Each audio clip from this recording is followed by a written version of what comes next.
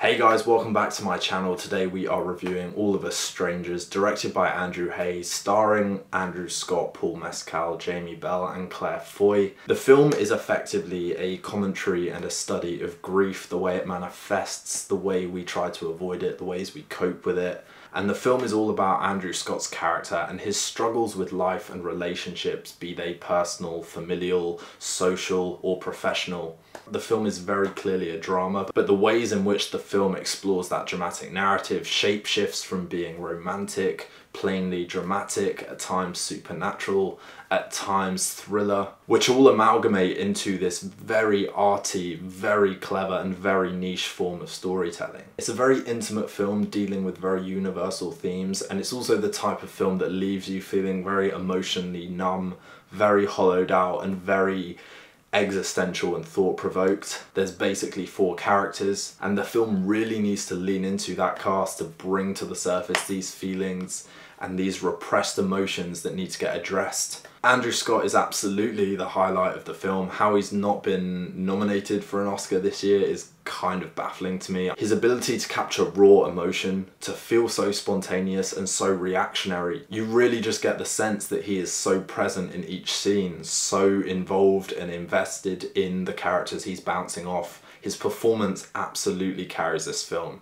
The film is all about this introvert not necessarily becoming extroverted, but becoming more self-assured and self-confident through these relationships with family and with this sexual partner. Paul Mescal provides a really kind of ambiguous, unsettling but charming presence in the film, a real kind of contrast and juxtaposition to Andrew Scott's character, which makes their relationship feel very interesting, very dynamic, not necessarily healthy completely, but also desperately necessary from the point of view of the 2 characters. They feel like they're thrown together and kind of need each other. I think the emotional value and the emotional anchor of the film come in the form of Claire Foy and Jamie Bell, who provide this kind of spectral presence, this manifestation, this anthropomorphized version of the past reincarnate. We're never told whether their presence is something ghostly, something hallucinogenic and to do with Andrew Scott's character's mental health.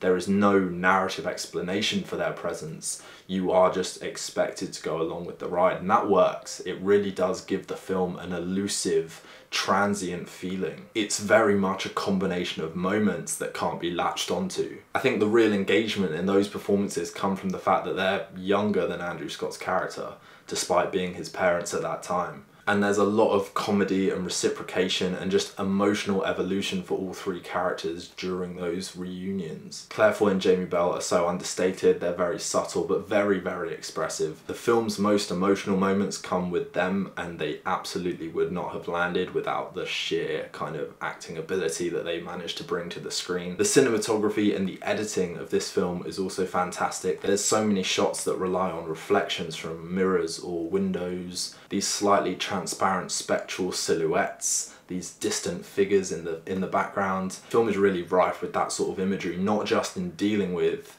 these kind of parents who could be ghosts, could not be sort of thing, but also just in everyday life, to really present Andrew Scott's character as someone who is removed, who is disconnected, disengaged, not an entirely opaque figure, you know, a faint recollection on the glass. Addressing these notions of irrelevance and transience and impermanence. The film felt like it was hitting every note perfectly for me until the ending, when something happens in the plot that feels like it slightly regresses from the emotional journey we've been on. The ending reminded me that I was watching a film. It felt like it was subsiding into narrative trope and the need to provide some narrative twist and turn to lend weight to the ending. And I think the film would have been much more powerful had it just committed to the naturalistic journey and the evolution of these characters. And also for me, there were a couple of moments where I think the catharsis of an emotional moment was cut short by the scene being cut short. There was only one scene for me that was really starting to get me teary-eyed, but I didn't feel like I got to live in that scene for long enough to really invoke that emotion in me because it cut short and went on to the next scene. I wouldn't say I felt emotionally ripped apart by the narrative because it didn't seem to want to commit to that sensation.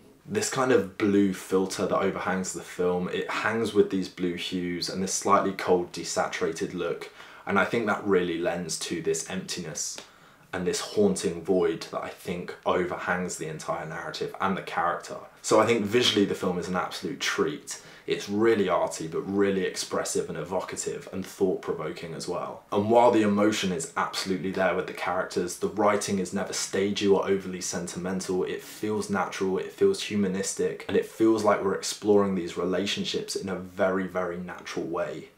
It is ultimately the fact that the scenes and the narrative resolution doesn't fully embrace the humanity and the emotional rawness of what I thought they would be doing. So it subverted my expectations, not in a good way in my honest opinion, but I would be intrigued to know what you guys think. So if you have seen it, drop a comment below and let me know your thoughts. Please also consider liking and subscribing to the channel, guys. That's always a huge help. And in the meantime, we'll see you for the next vid.